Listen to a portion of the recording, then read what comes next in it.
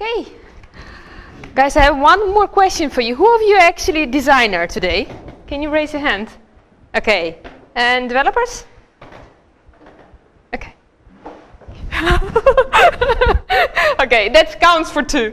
Cool. Now just the big picture who we have in the public. Okay. I gonna take you through our journey of building design system for Greenchoice. I'm an organizer of the group, and I'm also director of Angel Studio, and we partner with innovative clients to, and help them to solve their biggest problems, challenges. And design system for many, many in-house teams looks like a really big challenge. We have helped many organizations to set up design system, and we did last year in October also design system survey about state of design system in the Netherlands. We were really curious because as an agency you do for many clients, you set up design system, but we were really curious.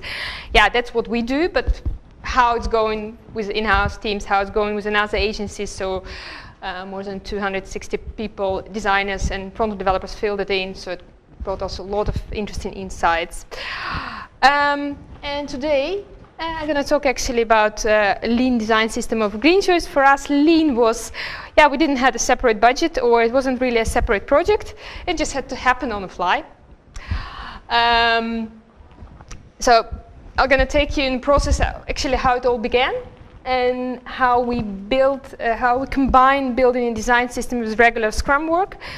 Because you don't have time, you just have to do it if you need it. Actually, we are design and front-end development team within a Greenchoice. So, which steps we took. So it's very chronological, actually, story how it all happened and what we have right now, and the biggest learnings, which I ask our product owner, actually tell us what have you learned from what are the biggest takeaways. First one, when do you need a design system? It's not like you always need it. Do you experience any of this? Who of you experience any of these problems?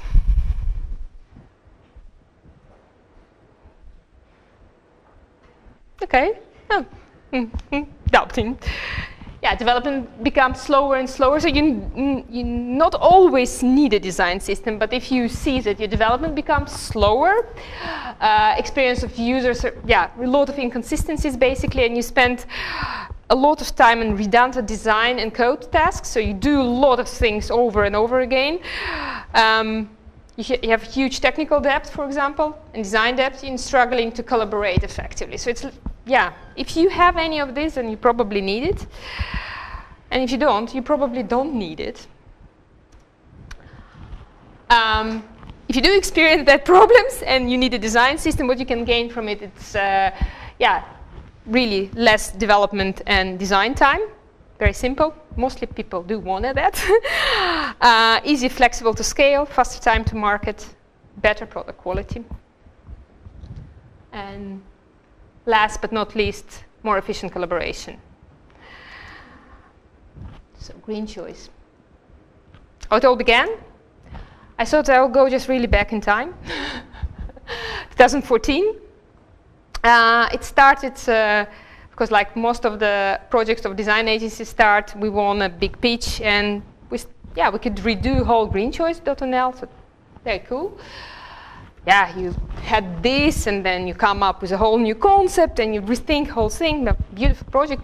The beginning is always good. Then there came another project, and another one, and another one, and another one, and more. Very cool, and more, and more. Everything was a separate project.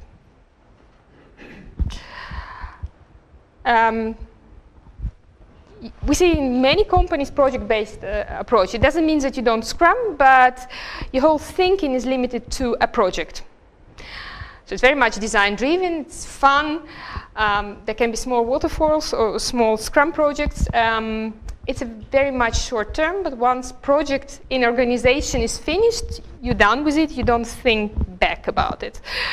Very unpredictable, and little to no consistency between the project, because you're focused very much on the project and not on the whole thing.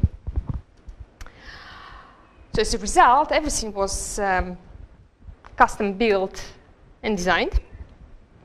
It all had a look and feel of a Greenchoice. It was very much Greenchoice, but we haven't thought about reusability so much at that time. We are mostly reinventing buttons. Looked like this. They were all kind of yellow. Yeah, it was very much Greenchoice button, but they were all slightly different. In 2017 came a big change. We actually switched to Scrum for all the projects. So it was continuous Scrum for all the projects, went basically in the same pipeline. We had one multidisciplinary team, so we working together with the marketing people, with content, with developers, backend developers, front-end developers, designers, so everybody's in the same team. We have one backlog. Very lean approach. Yeah, lean, I meant in small steps. For us, was it in small steps, basically. And a continuous sprint, so it's ongoing. Very predictable velocity and very data-driven. So everything which is designed is also tested before it's implemented. So everything goes through A/B test. Basically, it sounds like music, isn't it? Done? What do you think? It felt a little bit like this for designers, because the train was going and we were on board, but this was moving very, very slowly. And everything was actually, instead of, you said, well, switch to continuous Scrum and everything will go slowly faster, but it was actually slowing down due to tons of legacy in design and in code. We actually discovered a formula of chaos, or wildgroei in Dutch. The more time you spend, the more people are involved, the more products you are doing, and we had a lot of products. Seriously, you don't see maybe as a consumer how many products energy supplier can have. That's a lot. And you get complete chaos. So basically, we're still reinventing different UI, which was kind of all looking like a Greenchoice, but it was all very different. And what about the code? We basically went through all different projects which we had, because there were a lot of projects. And yeah, there was very little to no consistency between the files we were using one project. We wanted to move it all to one code base, and it was kind of conflicting, biting each other. So yeah. What it was practically leading to, you had, imagine you have one component on a page, product page of Greenchoice.nl, and you wanted to use the same component for registration flow, but this was one front end, let's say, and this was a Bootstrap-based front end, so actually you had to rewrite the blog. I can still perfectly remember how we did, I think, 10 times cookie bar. The same cookie bar, but it had different code bases, so for developers it was just 10 times more work. Basically, we had a car. It was driving, but it was very, very difficult to maintain. So at this point, yeah, again, we wanted to move all the different JS files, CSS, separate project, different repositories to one code repository. It started very much from a technical perspective, because it just wasn't going as fast as you wanted it to go. And I think the most important thing was that we change our mindset from very cool, yeah, design project, like, can we actually make it? That's awesome, you know, and especially if you think about campaigns, you know, you said, cool, let's do it. So can we actually maintain what we are doing without losing our mind? That was for us a very big difference, actually. And in the meantime, 2018, so we started really looking at component-based workflow. And first thing how we started is actually looking at the pattern lab. Who of you is familiar with atomic design? Okay, okay. So we very much applied atomic design to, as our approach. And at that time, the first project we did completely based on a pattern lab was Greenchoice Energie Dichtbij. And yeah, it was all built in pattern lab, so we had all atoms and molecules and organisms and patterns and templates. yeah, you could really see the code and design. So it's really the part of, yeah, you see how your design looks, how it's built together. But very soon as the library grew, we experienced that Pattern Lab is actually very difficult to navigate. You have this enormous menus. Atoms, molecules, organism, like you named, yeah, it's very difficult to communicate with an organization. Try to explain to a marketing manager, are you looking now at the atom or molecule or organism, especially the bond between organism and molecules, and myself, I'm not really getting it by now. It's yeah, oh, it's a component. So we see it in many, many organizations, like you just mentioned that you, yeah, skip that part at a factory. We also, yeah, so it's just not working. And for us also the problem was that there was no possibility to add documentation to component or template in a pattern library. So it wasn't really, it was a good try, but it didn't really work as a single source of truth. So January 2018, at this point there was not so many different alternatives, so we really compared Pattern Lab and Fractal at that point. And again, the reason why we take something as a base was just because we don't have much extra budget or time to do it ourselves. So yeah, you can build anything custom if you have unlimited time and budget, but you don't. So at this point, we looked again, compared these two, and yeah, we compared also, this is a tool which our front-end developers use a lot, so we wanted that it would work for them, also good. And yeah, it runs both, actually run on Gulp, so it's a very similar. And for Fractal was a big advantage that you could actually store different files within one component. And it was actually much more easy to customize, to navigate. And you could add your own documentation. So for us was basically a good choice to switch to Fractal. And in the meantime, that's the code story. In the meantime, there came a new, brand new branding style. Yeah. It looked like this for commercials. So the Lamps is a company who's doing advertisement, and now they imagine very creative commercials. And basically we were asked, okay, all these different products and sites, we want them all like this. Now, okay. This was actually also for us the first step when we said, okay, well let's do it on Fractal. And the first design in the new style. And we actually built it all within the Fractal environment. So it was very, yeah, all component-based, really, yeah, nice beginning. But then came another project. And again, Greenchoice runs a lot of advertising campaigns, a lot of campaigns, basically. So you can imagine some months could be 5 different campaigns with totally different content, totally different things. But at this point, we thought, okay, we have this new Fractal environment, so we'll put everything in Fractal environment. So this thing also went in Fractal. So every new thing we made went in the component library, and it grew big. And documentation and process, we were missing it. We had a component library. So our website started looking basically a little bit like this. We had parts of a new style and parts of old style. So our conclusion was component library alone didn't fix really a problem. We still had a problem. And that was actually the point where we as a design team said, well, we really need a design system. So we had a component library.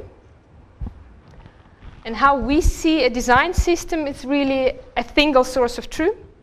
But of course, you have a UI kit. It could be, it can be Sketch library. It can be anything else, any design tools that you use. You have a component library for developers. which is great. I mean, Fractal is, or Pattern Lab or whatever, there are a lot of alternatives that are great for developers, very difficult for the rest of the organization, and you have really single source of truth where everything comes together, where especially documentation lives, which is used by the whole company together. They're interconnected, so it's not, they're not living separately, but they're really connected together. So first step in May 2018, we started with component inventory or design audit. It has different names. But actually it was a very fun workshop where we cut the whole thing, everything what Greenchoice had, in all small pieces. So we actually did together with the whole team inventory. It's really fun. You get team really on board. And you get insight in all the depths that you have, actually. And you get insight what is the whole backlog you are dealing with. Where do we start, actually? What do we want to change? This was the basically, like you see, USPs. OK, that is all type of USPs we have. Or this is our headers, or this is our testimonials. How do they look? So you get this really building blocks, the components that you really need to transition into your design system. And then we did a second workshop to define the process roles, definition of done, and agreements. How do we really actually work together?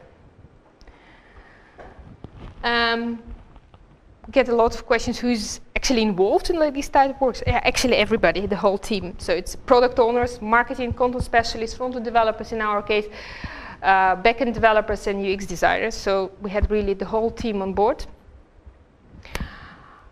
And in this workshop we really looked at, okay, what is the process? How do we actually work together? So if you want to create a new design system, if you add a new component to your design system, which steps do you have to go through? Before we had a clear process in place, it could be that we already started building a new design, but it wasn't tested yet, for example, so it had to go back. So this really helped, and also who is involved in each step, and what is the definition of done? So when is design completed, basically, which criteria it should satisfy. This is how it looks. It's in Dutch. So new design story. I think the step which changed for us a lot was, is it existing component? So it's about updating the existing component, bestand template of component updaten. Do we need really new component, or we don't need any new component? Or so basically, can we reuse it? Do we need to create new one, or can we update existing one, add something extra to it? The definition of done. The testing, so does it need to be A/B tested? Mostly yes, but still. New story for the front-end development. Definition of done for front-end development again. It's added to a Fractal. It goes through back-end development. The definition of done for back-end development. Acceptation, and live. With Greenchoice, we did it really basically by sketching the process. Right now, we're using the process puzzle. We developed basically a tool which makes it much more fun to do with your team to define the process. It's much more like a game. It's fun, and you don't get all your hands and everything dirty because this is really a process. You have to agree on something, so you will be moving steps a lot together. We did this exercise with really many companies, and basically the process is every time different. There is no ideal process. There is not like guideline. That's the way you should do it. The process is just what works for you, for your team. So building design system next to all other Scrum work, yeah, how you do it when you don't have time. For us, actually, was very, very useful that we kept apart 20% of our time, basically 6 story points per sprint of 2 weeks. So it's very little, but still we knew that the 6 story points would guarantee that this time will be spent on design system stories. And communication is very important, so actually all design system stories were included in biweekly demos. And we also communicated roadmaps and the planning. So everybody in the organization was actually up to date and involved. So I'm talking not only about design team or marketing team, but really different stakeholders from different teams knew actually where we were standing, which steps, how our backlogs look, and what are the next steps, when they can expect what in a design system. The thing that also really helped us from the design audit was creating actually clear templates in the Jira. Again, we are one team with the developers and product owners and marketing people. So how do you ask for a new component? So it's actually really explained if you look, for example, at the text media, quote. What can quote element exist of? It can be a quote, an author, an image, rating, and you have clear examples, and also always included examples from design audit. So you always had a clear, okay, that's how it looks on the different sites right now. And this is what it should, which component should you have, which part. So you can, for that now, create a new thing.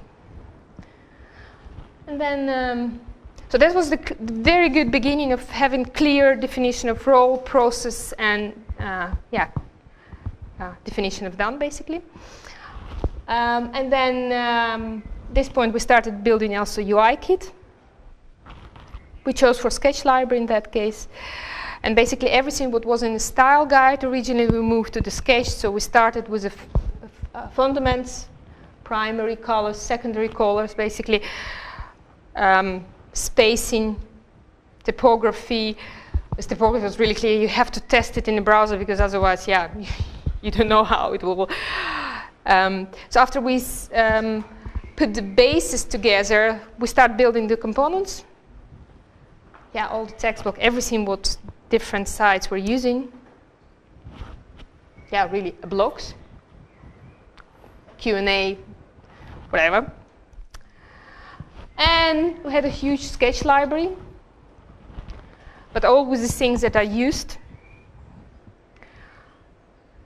And then we started building templates. Again, we did inventory of all templates that are used, and it is part of our backlog. So all the templates are built from the components. So you first put the fundamentals together, then you do the components, and then from these components you can create templates. So the whole Greenchoice project is actually ongoing kind of transition from the old thing to the new one. That's how you can see it. And right now, most of the site is already from the design system. And then was the part of documentation. And for that we chose for DSM. It was the most easiest and quick solution. And it's accessible for the whole team. Also content people. So what you, we kept it it's very lean. It's very small, basically, very simple. But the good thing is that the content people and the marketing people could just start working in themselves. They added their brand style criteria, their tone of voice.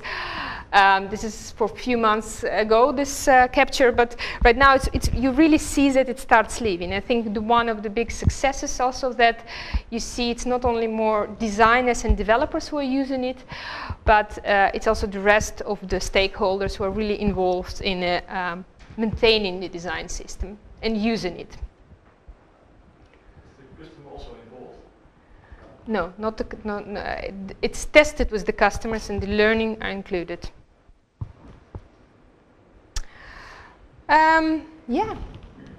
So basically this is our documentation platform, DSM, and from this we link to,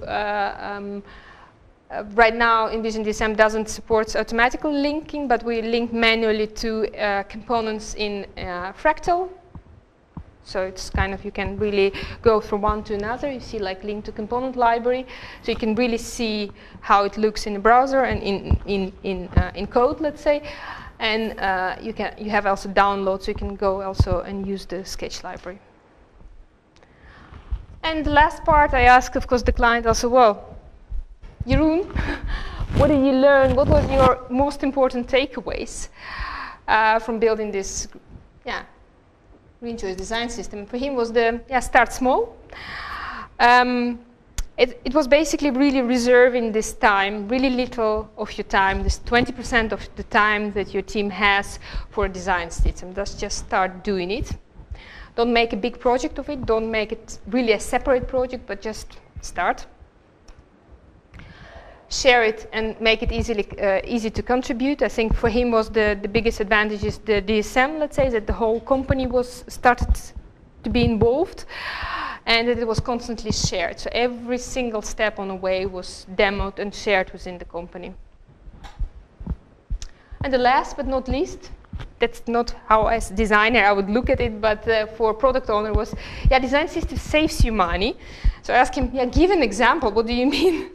Yeah, before new campaign, setting up a new campaign without a design system, we would talk about days.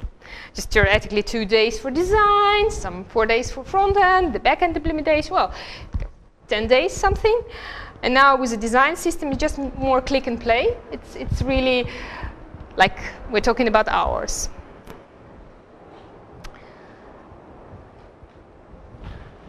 Yeah, I think it's very good mentioned, of course, by you that, yeah, the struggle which we see with many in-house teams that they just don't have, they actually experience exactly the same problem as we had. They don't have, yeah, time to do it, mostly.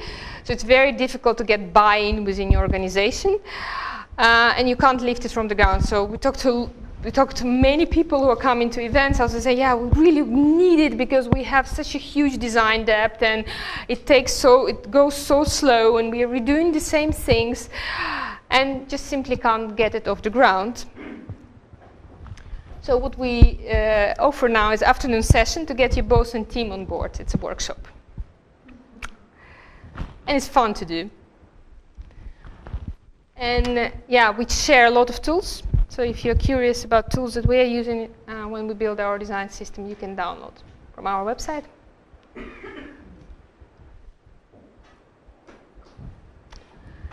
Yeah, I think we're almost to the Q&A. Yeah, one more thing. We visit a lot of companies for design system safaris. So at the end of the Q&A session, you will get the feedback forms. Because we blog a lot about different design systems. So we visited IBM AMRO, NVB, Funda. We go again to really different companies and we write about them. So if you think that if you have a design system and you think that it's really worth sharing your story, please let us know. And we have one job.